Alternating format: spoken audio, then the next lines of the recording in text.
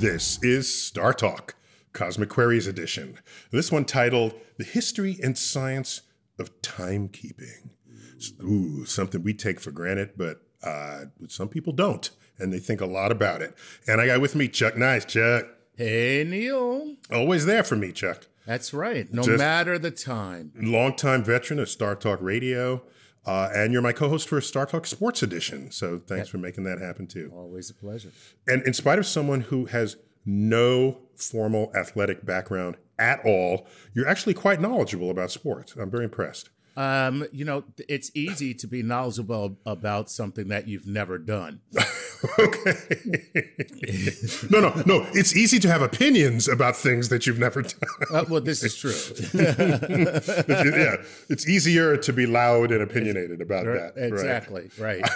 So, while I know something about timekeeping and history, everything I know is a tiny subset of what our guest today knows, Anthony Aveni. Anthony, welcome back to StarTalk. Thank you, Neil, for putting me on, having me on. I see what you did there. That Always was fun being with you. Yeah, so this is you've been on at least your third, possibly fourth time, but it's been a long gap between these, and we've got to have you on more frequently. So I'll make sure. Long time, we might say, a long time. Whatever. So you're not only an astronomer, you're also an anthropologist, and that's where the history dimension of your expertise comes in. You're Professor Emeritus of Anthropology and Native American Studies at Colgate University, and author recently of a book called Star Stories, Constellations and People. So you think a lot about just the relationship between humans, our culture and civilization, and the sky above. That's and people pay you to do that? Yes, believe it or not. Well, not anymore because I've just retired, so I'm now out on the street selling pencils. Okay. Pens. But I trained in astrophysics, a Kitt Peak astronomer of old, and I got interested in the Maya calendar. You know, but just to be clear, Kitt Peak is the name of a mountain in Arizona where we have major national telescopes on location that we all compete to use the observing time on them. And so that's where you did your PhD research? My PhD in Arizona, yeah, through the looking glass, as it were. And then I got interested in the Maya calendar. And the question was, how in the world did these people achieve such precision in timekeeping and get so engulfed in time measurement if they were, in fact, without a telescope, without an enlightenment, without a scientific revolution?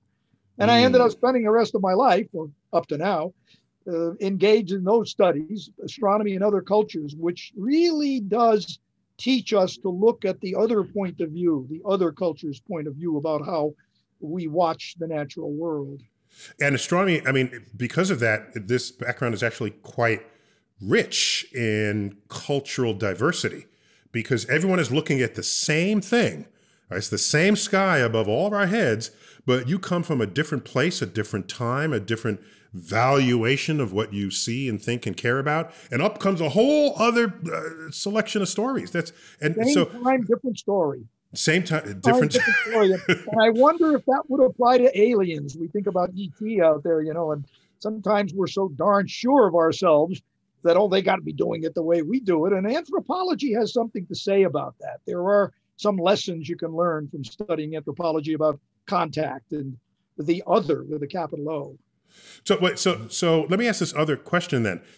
In anthropology, I've heard it characterized, I thought quite cleverly, that when the Brits went around exploring the world, that's code for colonizing the world, they would come back and write about it, and they would write about where they found was not like them. Yeah. Rather than writing why they are like the way they are, right? Yeah. So it's a different sort of outlook towards other, right? So in your studies, How do you navigate that? Because you are, I presume, American. You're America. I am as American as President Johnson was. Yeah. Okay. So if you've got that, then how do you navigate that when you're trying to interpret what others have done? They've come long before you, and you have nobody to talk to about it. Well, I am so tempted to give you a quote from an anthropologist.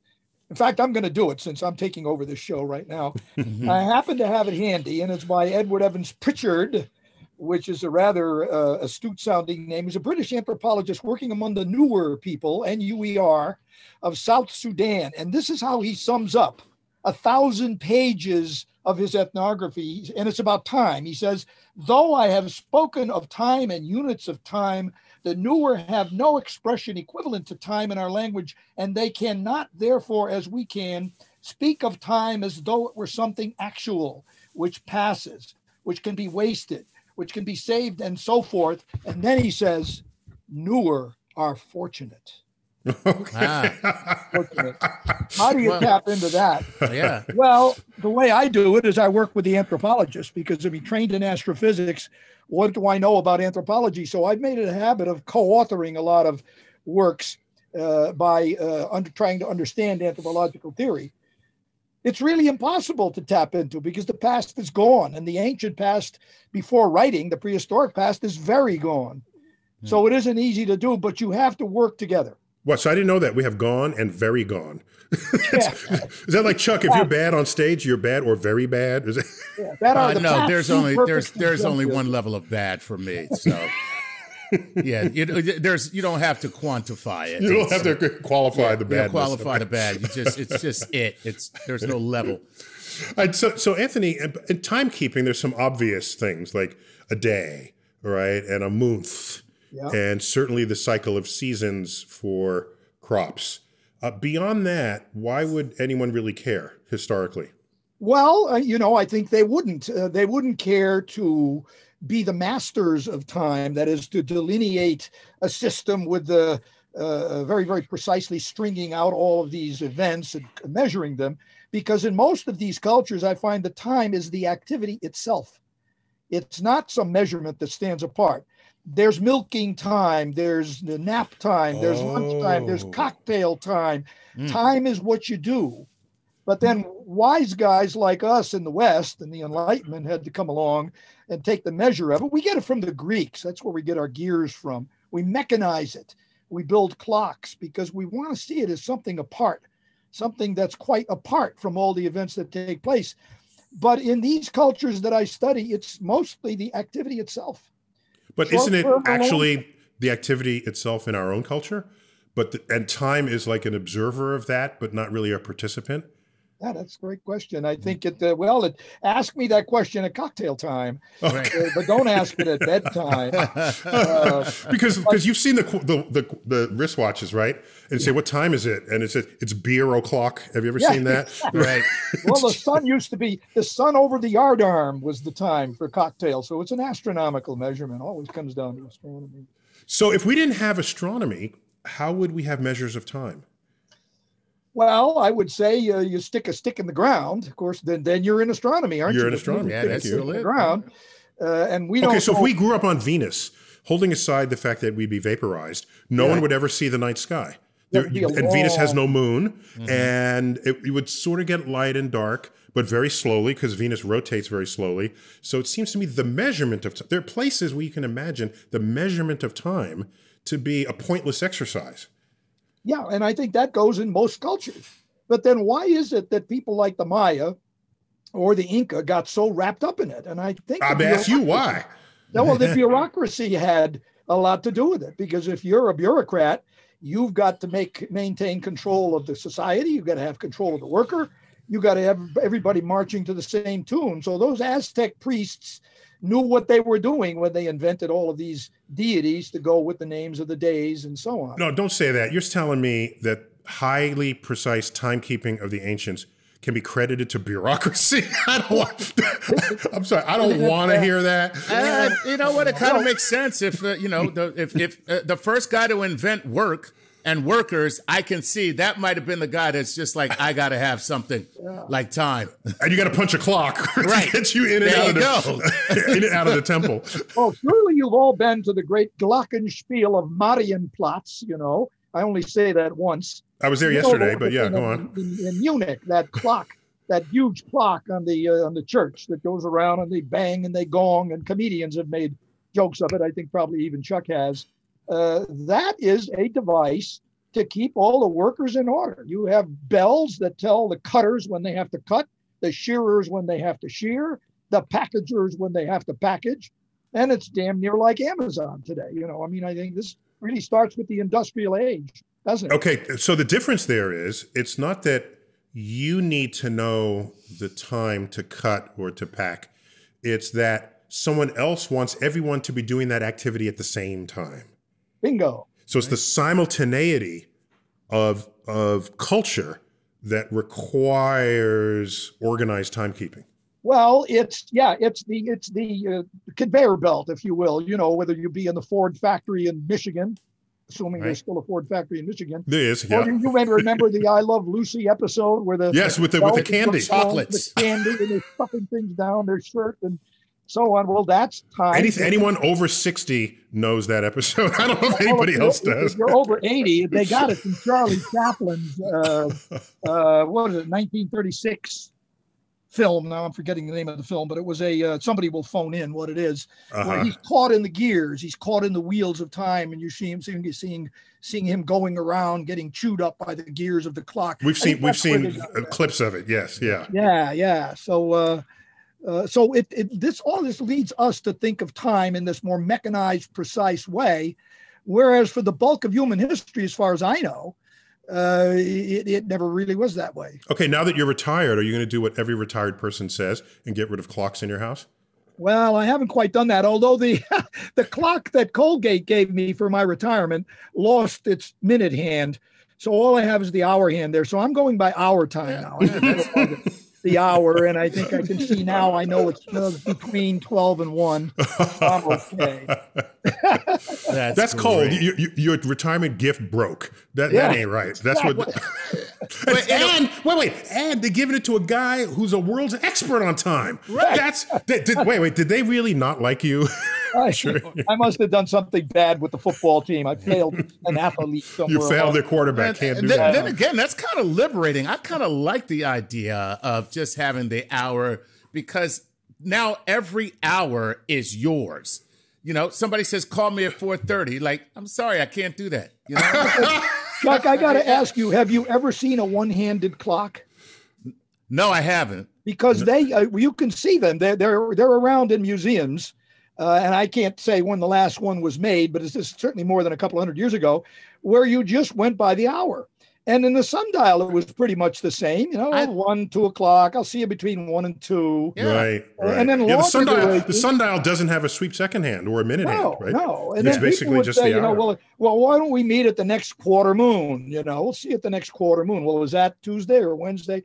Doesn't matter. You know, we'll just, when Powhatan attacked the colonists in Virginia, he did it by regulating the tribes to come at the last quarter moon. I mean, that's well established in local history in Virginia. And they seem to get it right. They beat up on the colonists by, some of them got there a day early, some a day late. But a quarter moon is pretty, that's as precise as you. Right. Yeah. Can you get it? Can you get it to the day? I know a lot of my students can't get it to the day. I used to ask them to time it. Some of them would get Tuesday, some would get Thursday, most would get Wednesday, and it would work out. But you got to have a little leeway, I think. So that movie, we just researched that. It's called Modern Times with Charlie Modern Chaplin. Times. Thank you. Yeah, Thank you. Yeah, very good. It's in one of my books, but I forget. And how many books have you written? I own most of them, I think, but not this latest one. 30, 35. Depends on what editing I've edited or written. That's what I have in my CD. Is that what's about to collapse on your head behind you in the scene there? Oh, well, those are OP books, other people's, you know. OP books. Still doing research. You know. I'm down with OPB. I'm down with OPB. Yeah. Here, I'll pan around if you want to see. Go to the other way. That's very beautiful. That's my rabbit hole. I hope you enjoy it. So Chuck, we got questions from our Patreon members, I think. Yes, we do. Is that right? So start me off with I one. thought that was it. I didn't know we had questions. Oh. No, no, we're not letting you go that easy. Okay. It's like, I'm done. I'm spent. I'm spent. I can't do no more. That's great. All right. Okay, let's jump right into it. As a matter of fact, all of our questions have come from our community of Patreon patrons. And so if you are listening to this and you are not a Patreon patron, I encourage you to do so that your questions can take priority. So plus, it's just not that. I mean, Patreon, if those who don't know, it's not just because people feel charitable, as you might for NPR or PBS. It's like they want something in return for it. That's right. Yeah. Nothing for nothing. No, this is a transaction. We have no problem with that. It's all transactional. We have no problem. We have no problem with that. You support us, and we do things for you. We'll do things, and there's a whole list of stuff. Right. And you attend our parties and stuff. That's right. It's like any marriage. Okay. Transactional. All right. All right. Here we go. Here we go. Hello, Neil and Anthony and Chuck. We use atoms. Wait, who is this? Oh, I'm sorry. This is John David Newman. Hey, John. Okay. Thank you, John, for having a pronounceable name for Chuck. Why did you think I said, wait a minute, hold on. I had to scroll down the list to get to something that I could pronounce. Is that what? You can't pick questions if you can pronounce their name. Okay, that is wrong. I won't do that anymore. Okay, I just wanted to start off with a pronounceable name. John David Newman, he says, hey, Neil, hello, Anthony, hello, Chuck. We use atoms for the most accurate timekeeping. Could an atom change its rate of vibration? And if so, would we even know if it did? Ooh, that is so good. What a great question. We got to wait till we come back. Damn it! We'll take a quick break. I love that question. And when we come back, more of StarTalk Cosmic Queries with time, astronomy, anthropological expert Anthony Aveni. When we return. We're back. StarTalk Cosmic Queries. Time and measurement and culture and history. And it's all there. Chuck, good to have you. Chuck, you're tweeting these days? At Chuck Nice Comic, yes. Chuck Nice Comic. You have to tell people you're a comic? This is lame. No, I mean, listen, I don't want there to be any doubt. It's like, should I laugh at this? Oh, it says Chuck Nice Comic. Oh, yes. I mean, listen, I look at it this way. Sometimes if you go to medical school and you have a practice, you put MD at the end of your name. Just to remind people. Okay, that I'm just not. That's good. I'm not good just, answer. Right. I'm not just Joe Johnson. Okay. It's a good answer. Good answer. So, Anthony, we left off with a great question. Here we are, anchored on atomic time for the last 5 decades at least. And if that's the measure, how do we know the atom is not messing with us? Yeah, well, I want to thank Johan for a brilliant question.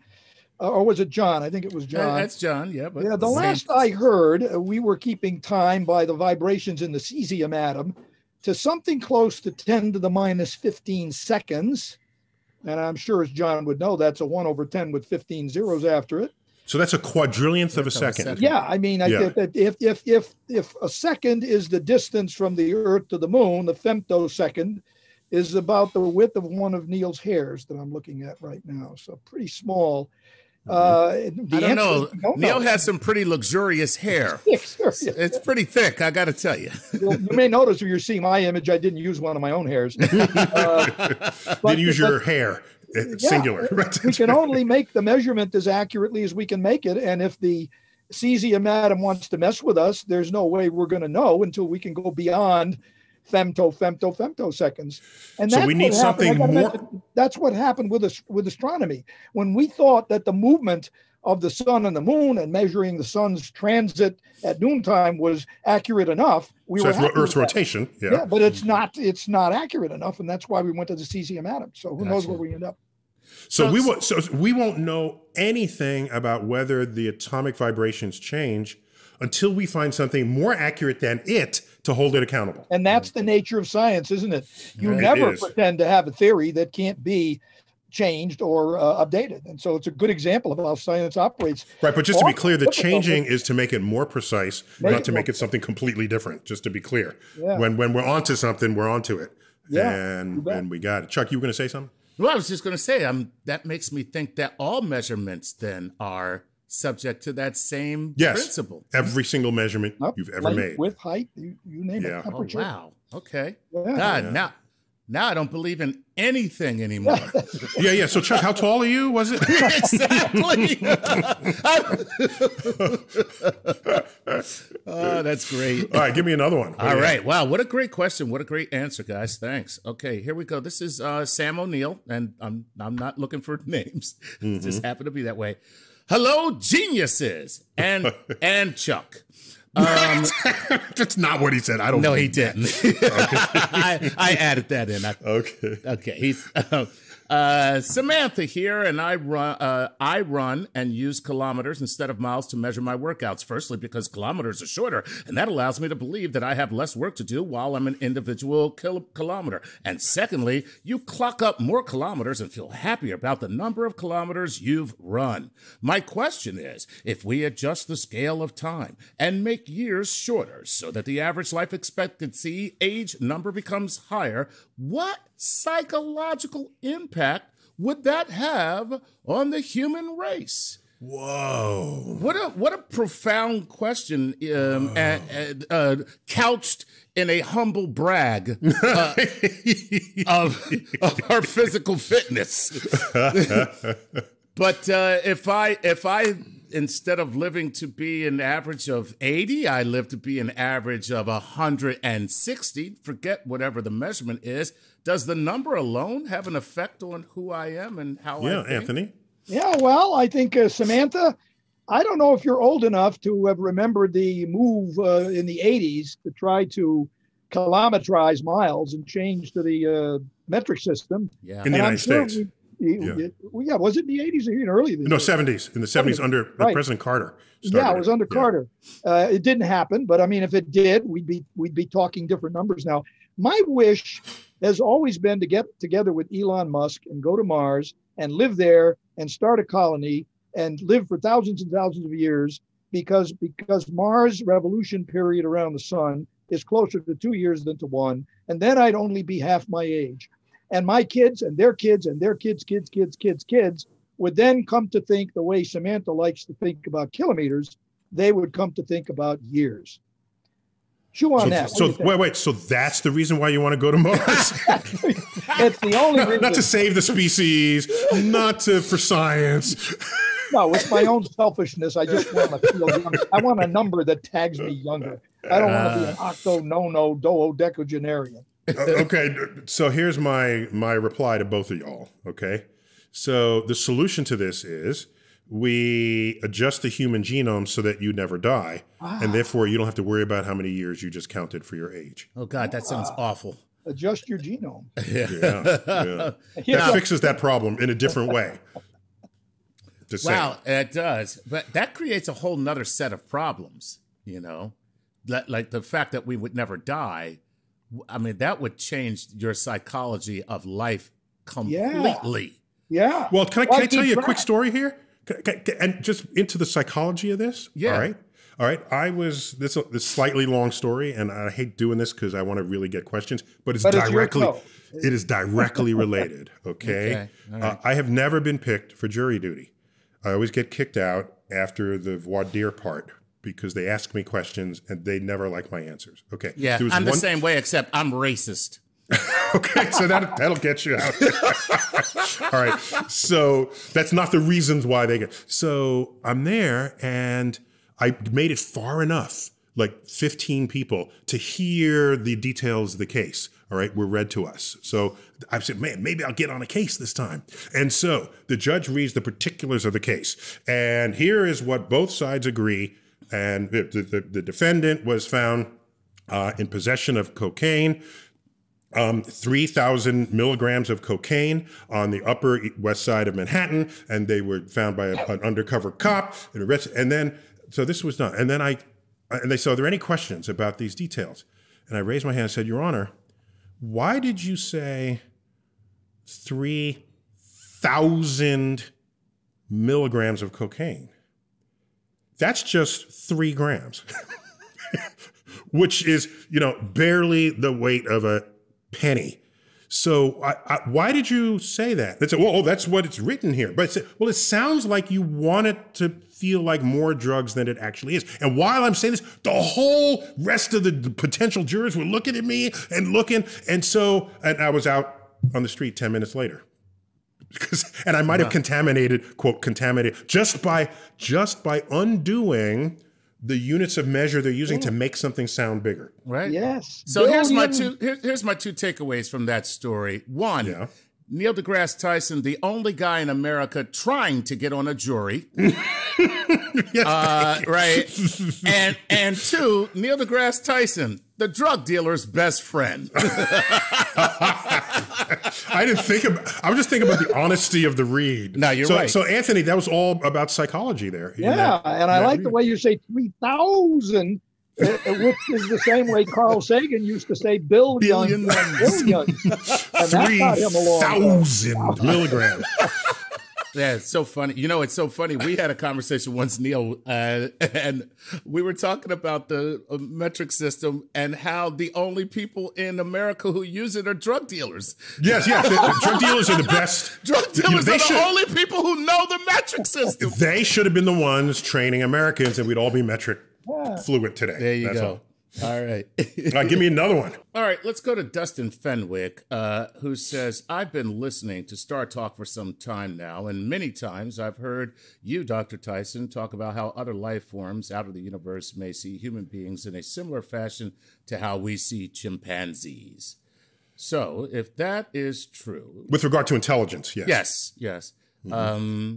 Is it possible that aliens visiting Earth may have a completely different concept and understanding of time than we do?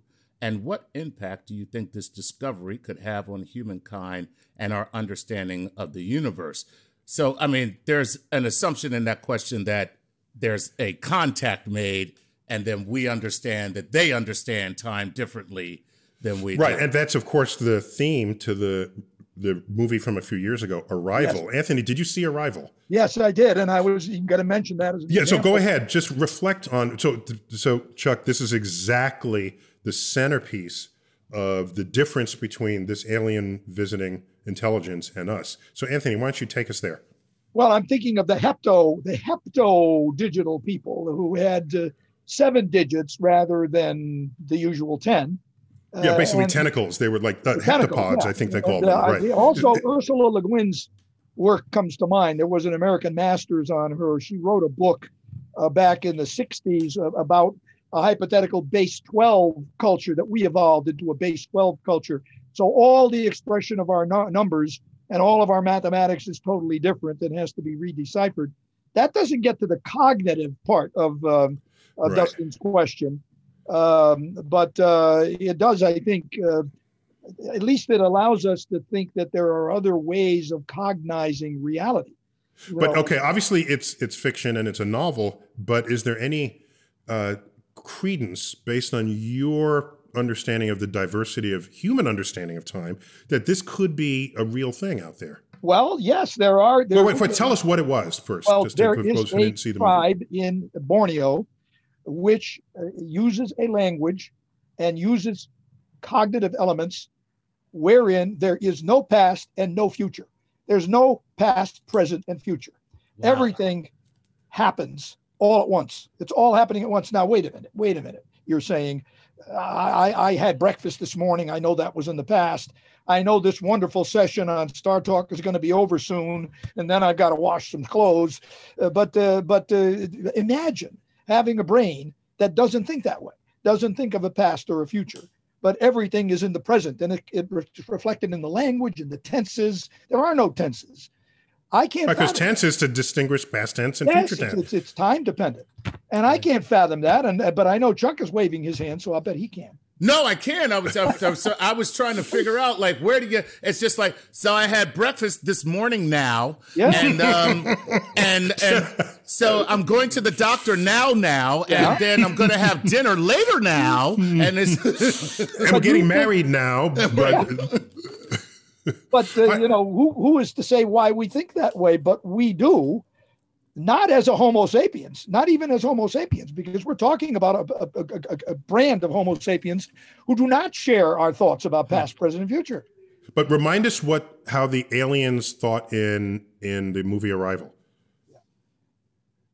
Well, that's right. I think the past was conflated with the future, was it not? Right. Yes. So if I remember correctly, there was a time was a loop. It was a loop. So that so there was no uniform direction of the future in the past. Time is a circle. Basically, time is a circle. Time is a circle. Which is, now that's interesting, because I think whoever wrote that must have had some good understanding of anthropology, because many cultures in the world conceive of time cyclically. We conceive of it linearly. We imagine all of the events that happen that we experience are like so many beads on a wire. And then Judeo-Christian theory and ideas teach us that line or band or wire is tilted upward, because those beads move toward the apocalypse, toward the great confrontation, toward the second. So it needed a linear construct in order for there to be an apocalypse. But how can we imagine living in a world where time is not linear? Well, we can say, well, okay, there's the spring and summer and fall, and of course tomorrow follows today, and the movement of the sun around the earth, if we would have it that way, which is cyclical, cyclical, but still time is linear as we see it, isn't it? Because next year is still different from this year. Exactly. Right. Maybe a good model would be a helix, a loop that goes around and then ascends as it goes. I see. So it loops, but doesn't. So you get the best of both worlds. Yeah.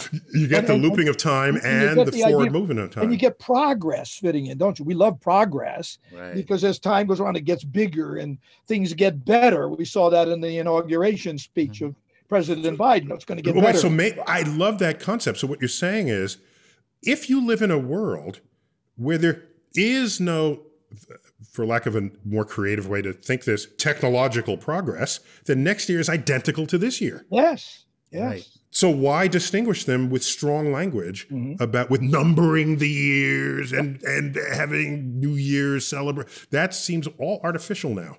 And it comes from a belief in the idea of progress, which not every culture believes in. Chuck, I'm sorry I interrupted you. No, I was going to say what you just sparked in me is the interest in whether there are cultures that mark time just from events. Yes. So if you're not looking at progress as a demarcation of time, or if you're not looking at things in a linear fashion, then maybe it's just this happened. Yeah. And that becomes time. Yeah. Mm-hmm. So it's just a sequence of events without concern about the duration of time between them. The duration is the key. Yeah. Right. We got to take a quick break. We're going to come back and keep this going. God, this is good. I'm loving it. Okay, this is StarTalk. I'm having an apotheosis. Time, anthropology, astronomy, all of the above. We're back. StarTalk, Cosmic Queries, time, culture, anthropology. Anthony Aveni. Anytime you say those other three words, Anthony is right behind the door, ready to walk in to straighten things out. Anthony, thanks for being on StarTalk for what might be your fourth time. Thank you for inflating my ego. I appreciate it. You need it now. You're retired. We got to help you out here. Retired for how many years at Colgate University? Just a couple. Just packed it in 2 years. Couple years at Colgate. I don't keep time anymore. You got it. Okay, Chuck, give me some more questions because we're in Cosmic Queries mode. Yes. Let's go to Ben Butler, who says, hello, Neil, Dr. Aveni. My question is, how are time zones affected with the keeping of time? Do they have any part to play with timekeeping, or just a way to tell time in different countries? Sorry if this sounds silly. No. So, Anthony, what's up with time zones? Yeah. Why doesn't the whole world have one time? Thank you, Ben, for your question. Why don't we all have one time? Blame it on the railroads. Blame it on the high speed of travel, not now, but in the 19th century, when you could step on a train and go from New York to Cleveland in a matter of less than a day. Well, we regulate our time, of course, by where the sun is. So you've got time in the station regulated by the sun. And then once you get on the train, you're in a different place. So we've got time on the train and time off the train. You have to have some agreement about what the time is going to be. So we all get together and say, hey, let's share the time of the 15th, 30th, 45th, 60th, and so on, multiples of 15 meridians. Now, where I live in so this is longitude lines. Longitude lines. That happens to be a longitude line that passes near Albany somewhere. So I'm west of that time. So I got to set my clock back. And the people who are out on Cape Cod have to set it the other way. And we all agree to that. Wait, just to be clear. So you and everyone in Cape Cod are in the same time zone, but you are west and east of each other, which means the sun is not in the same part of the sky. Right. If we put if we stuck a stick in the ground and made a sundial, we would get a different result for the time from each other. And so you're saying rather than it be noon for you at a different time than noon for Cape Cod, you want to agree on a noon, even no matter what the sun is doing. Right. So we want to have what you might call a mean noon or an average noon. And that's what zone time is. And of course, then you have to have some place to begin the day. And you Greenwich. Well, you begin it out actually in the middle of the other side, Islands, in the middle of an ocean where it doesn't matter too much whether it's Sunday or Monday. Gotcha. But we've been forced into that because of high speed travel. And that all started with the railroads. Wow. Wow. You, that is great. That's where the Big Ben clock got started, too. All right, keep going, Chuck. All right, Steve Solomon says, hello, Neil. Hello, Anthony. Hello, Chuck, and the whole team. I'll bet Chuck can pronounce my name. Okay, thanks, buddy. My question is, does the arrow... What's his name again? What's his name? His name is Steve Solomon. Steve Solomon, okay. Yeah. My question is, does the arrow of time always point forward for us, ugly, giant bags of mostly water? The math. Speak for yourself. Right. Now, he says, however, the math supports time in both directions. Indeed, it does. So for most things, yes. Yeah. So if the math works, can we find a physical representation of the math, or can that happen? Well, Steve, I've had two Steve Solomons in my teaching career. You may be one of them. Both of them were wise guys, but it's a good question. The arrow of time. Because teachers never forget students. Never forget. One of them I flunked out, and he came back when he was in his 20s, but did very well and filmed them. But anyway, that's enough about me. I think that Steve's question depends on what we want to conceive of as reality. We can define an arrow of time that goes either way, but the way we've got it down, that arrow goes forward from the past into the future, unless you can get a time machine. Joke, and make the time go backwards, travel faster than the speed of light. Right. This is the reality we have devised to understand how events take place in the world. Sounds like I'm slipping away on the question, but I'm really not. What do you think? No. Let me see if I understand what you just said. All right. So you're saying because we experience the world with an arrow of time going forward, all of our language and everything we've developed about our thoughts and civilizations orbits that, so to speak. And so we don't need to reckon with an arrow of time that moves the other way. Yeah. But if there were such a thing, then we deal with that, right? Yeah. And things would break before you let go of them, right? Yeah. That would be the order of events. But how neat it is that we've invented mathematics so as to deal with that. And that opens up our imagination to all kinds of possibilities that we wish we could experience. There are limitations in this universe. And you'd see a scrambled egg unscrambled and go back into a shell in the shell. And we would see that and say, that's normal. Yeah, and I can see it on a video. I can play backwards, So things that move backwards in time that look irreversible only because that's our life experience. Yeah. And if that had been our life experience, then cracking an egg and dropping it into a pan would say, "Oh my gosh, how did you do that?" Well, Neil, we all, not to get too serious, but we also devised the law of entropy, the second law of thermodynamics, which says that you're always going to go from organization toward disorganization. But then we defined what organization is and what disorganization is. So it's so dependent on how we live, and that's the anthropology of it. And I like was it Einstein's quip? Time is defined to make motion look simple. Yeah. Wow. Is that deep? That's great. Yeah. All right, so Chuck, let's do lightning round because we've been luxuriating on these other questions. Who cares? I like it. Okay, so Anthony, pretend you're on the evening news and you're interviewed for 2 minutes, and so it's soundbite answers. Okay, let's go. Okay, guys, here we go. This is Roman Prekup. Okay, Roman says this: since the Earth is slowing down, how long will it take until we need so many leap seconds that there will not be a rule that a minute has 60 seconds. So you got to put so many seconds in that just change the whole damn system. Change the whole system. Yeah. Anthony, what's up with that? I'm going to say less than 1 million years. What would you think, Neil? Yeah, so it's tiny right now, and we're doing good with the leap seconds. I mean, we're hanging on.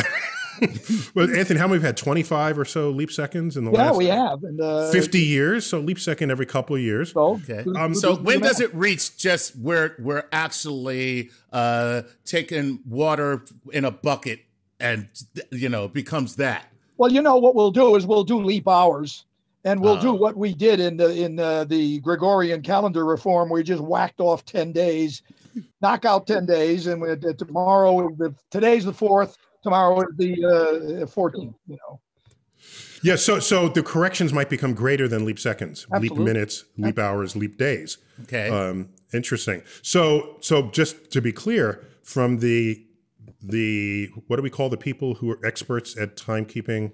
Not metrologists. Chronologists.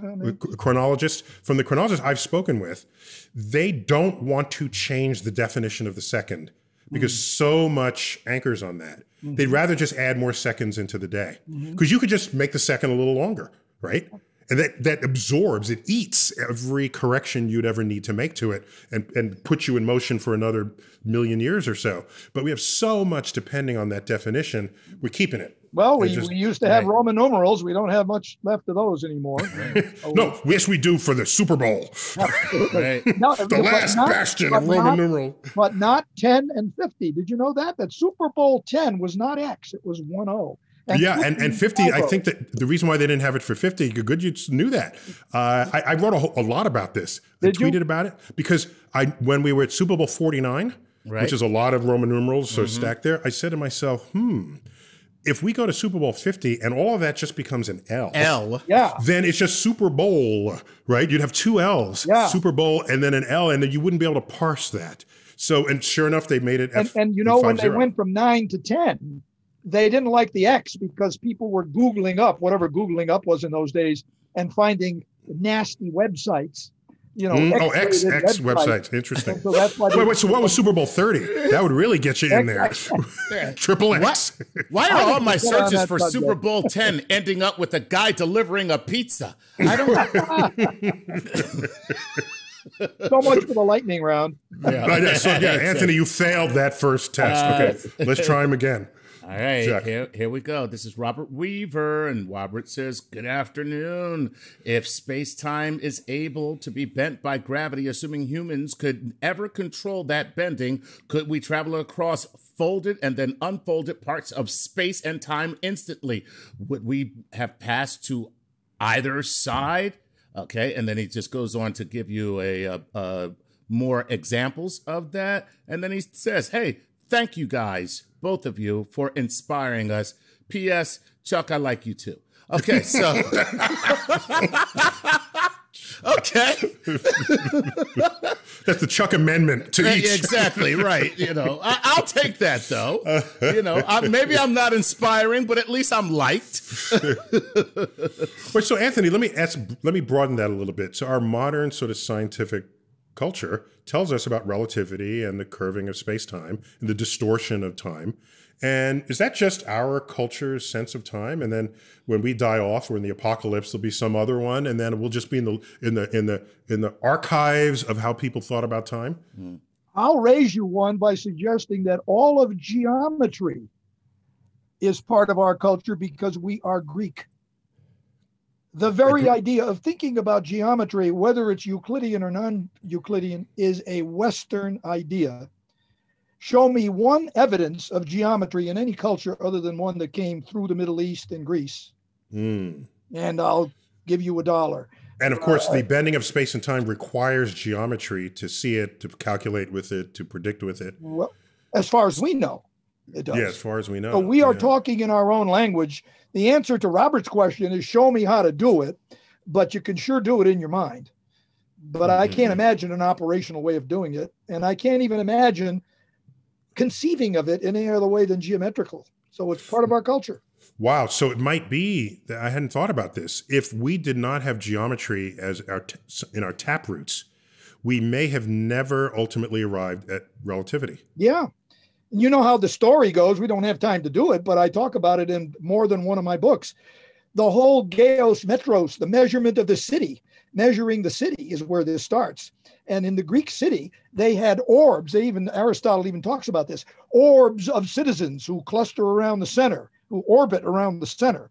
And then the intellectual thought turned to ordering the universe above the way they were ordering the city. So the whole idea of geometry starts in the city and then moves to the sky and then moves on to Einstein. Wow. That's anthropology. That's why I do the anthropology. That's Western anthropology. Interesting. Yeah, very good. Yeah. All right. Wow. Chuck, keep it coming. Okay, Keep coming. here we go. This one,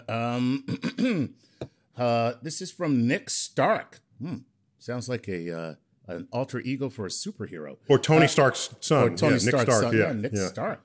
Hello, Dr. Tyson. Could you explain one of your most favorite OEDs or PEDs related to space-time or just physics in general? So do you have a partial differential equation that you actually lay down at night and cuddle up with Neil?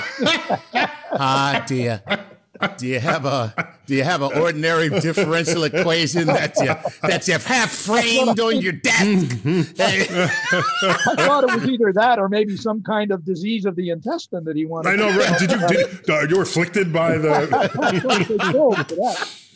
So in calculus... Stark, by the way, I just want to say Nick Stark sounds like the name of a detective in a noir film. Nice. That too. That's does. Right. It's got that ring. It has that ring. Yes. Got that fast talking. Yes, it does. Yes, exactly. It's just like she came to me and and you got the coat and the hat. Right. It was a rainy night, and when she walked in, I knew it was trouble. Wait, so I would just say, just so people, in calculus, there are equations. Yeah. One of the great glories of calculus is it enables you to calculate using variables that are changing simultaneous with each other. Yeah. And this is basically intractable using any other kind of math that preceded calculus. Yeah. And so there's a kind of equations that exist in calculus that allow you to just pry forward, watching something unfold with multiple forces and multiple variables changing at the same time. Yeah. And with these, you have what are called differential equations that do that. The partial differential equation, PDEs, these are sorts of things. So my favorite of these is the set of equations that came out of Einstein's work that describe the curvature of space and time. And it is this simple equation, it looks simple, but the calculations are hard, that tell you how much mass and energy will then give you how much curvature on the other side. And so for me, that's for me. Anthony, do you have any favorite? Well, I got an A- in diff EQ. I was a math minor and a physics major, so I do know well what you're talking about. Wait, Chuck, he's on a first name diff EQ. Diff EQ. Differential equation. That's the nickname basis. That's beyond first name basis. Okay, that's you like nicknames for your math. That's like I call Barack Obama Barry. Despite working with these two silly dudes, I'm going to try to put the anthropological twist on this because I think what Nick is talking about is conflating a whole large number of concepts into one magic equation. The Maya did it with a magic number, 260. They had everything that they ever measured or even submeasured, multiples or parts of 260. They had the period of Mars measured according to 260. It happens to be 3 times 260. They had the period of Venus, the synodic period of Venus, measured that way. In fact, it's in the ratio of 8:5 with the period of Venus and the year and a whole bunch of other things. I know you're dying to know what 260 is. Well, it's 13 times 20. 20 is the number of digits on a human body. That is digits as in fingers and toes. Yeah. And 13 is the number of layers of heaven. 260. Now, this is where you guys are all going to get really serious when I tell you this. You're going to drop your jaws because it's the jaw-dropping number. Gestation period of the human female. Now, I know that answer isn't going to satisfy a person who's into differential equations, but the important thing is that you always look for expressions, numbers, equations that can envelop the largest number of phenomena that you see. And for the Maya, it was the gestation period of the human female, the gestation period being the mother of all numbers, as I call it. Well, let me tell you, I'm just going to say that that was a very elegant answer in the face of our being silly. I am so impressed. That was he pulled that one out of the trash. I mean, that was incredible. That was incredible. He pulled our stuff out of the trash. I mean, yeah, dusted it off. Yes, that was. Listen, I bow to you, sir. That was amazing. Well, to be honest, I pulled it out of my butt, but that was no. Wait, Anthony. I thought isn't the human gestation period slightly longer than 260? I'm thinking around it's 256.7. But what's at 3.5 among people who don't care? I thought it was longer than that. I'm going to look on that. I'm going to get back to you on that. Check me out. I'll check you out on that. I'll bet you the name of an asteroid. That is probably a little shorter, but I can. Somebody will have the answer for us instantly. I think it's up closer to 280 days, unless the Maya had different gestation periods from other Homo sapiens. That certainly can be. Well, let me just tell you this. After 3 gestation periods, I know that the post-suffering time is 18 years. Okay, so let me just say that. Calculated that. Okay, so Anthony, you come back with that multiple and tell us what you got. That was an excellent postpartum on your part, Chuck. We got to actually quit there. No. Oh man. Oh. All right, dude. Anthony Aveni on our website, anthonyfaveni.com. Yeah. AnthonyFaveni.com. .com. Chuck, always good to have you. Always a pleasure. This has been StarTalk Cosmic Queries. Thanks again to my friend and colleague, now retired Anthony Aveni. I'm Neil deGrasse Tyson, your personal astrophysicist, bidding you to keep looking up.